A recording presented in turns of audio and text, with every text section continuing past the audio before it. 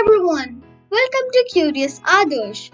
Reading and by hearting a book alone will not be considered as proper knowledge. A person has to be smart, clever, and should use his or her presence of mind in any situation would be considered as a greatest knowledge. Let's see this with a story of a greatest wit, Tenali Rama's Tilakashta Mahisha Bandhanam. A great Pandit visited Vijayanagara kingdom. He was a scholar in reasoning, logic, and grammar. He had won the admiration of learned men all over India. He had come challenge the Pandits in the court of King Krishnadevaraya to face him in a debate.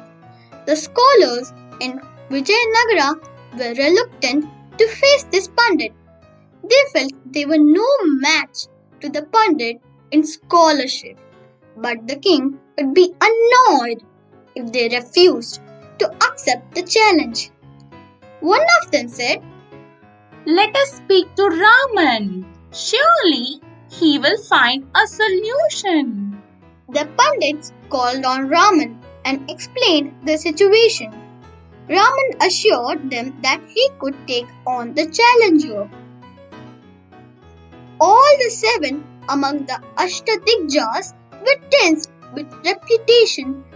They heard about Pandit, about his command and expertise in logic, reasoning, and grammar.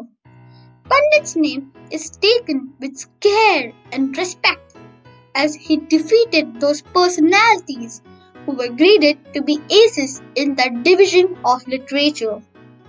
The next day, the Pandit presented himself in the court with all preparation. Alasani Peddanna, Nandi Timmanna, Ramaraja Bhushanudu, Madaya Gari Mallana Durjati, Ayala Raju Ramabhadrudu, Bhattumurti, and Tenali Ramakrishna, besides full house attendance to watch the competition fill the Bhuvana Vijayam. The court of Sri Krishnadevaraya was known as Bhuvana Vijayam and was adorned by 8 great poets. For one day, you must accept me as the chief Pandit, Raman said. The other Pandits readily agreed. The next day, the Pandits carried Raman in a palanquin to the palace hall. Raman and the challenger sat facing each other. 2 Pandits carrying a huge bundle wrapped in silken cloth entered the hall. They placed the bundle next to Raman and bowed to him. Raman placed his hand on the bundle next to him. "We can begin the debate discussing the merits of Tilakashta Mahisha Bandhanam," said Raman. Pandit asked, "Tilakashta? What?" Raman said, "Tilakashta Mahisha Bandhanam. Haven't you read this book earlier? Presuming that this standard book would be helpful for our debate and discussion, I brought this along." The other Pandit was taken aback. He had read thousands of scholarly works in Sanskrit, but he had never heard of this work mentioned by Raman. If he had not even read anything about it, how could he discuss the merits of this work? The Pandit conceded defeat and quietly left the palace. "Raman," King asked, "recite to the court some good contents of the book you brought along. Tilakashta Mahisha Bandhanam to the court."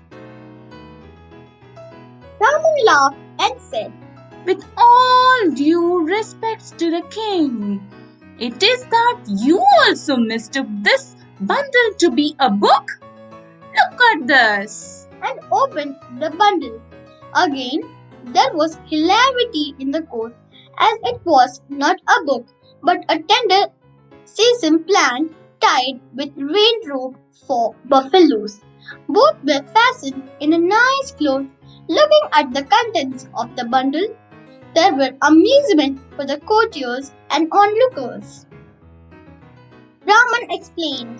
Tilakashta means a sesame plant and Mahisha Bandhanam means a rope used for tying a buffalo. Both put together, Tilakashta Mahisha Bandhanam. That is it all. No standards and no books. The Pandit fell into dilemma on hearing this name. He did not try to take the title and think. In all confusion, he fled the city. King Sri Krishna Devaraya appreciated in intellect of Rama and felicitated him for protecting the reputation of Bhuvana Vijayam. Thank you. This is how our hero Tenali saved Bhuvana Vijayam with his presence of mind and intelligence. Hope you all like the story. Bye.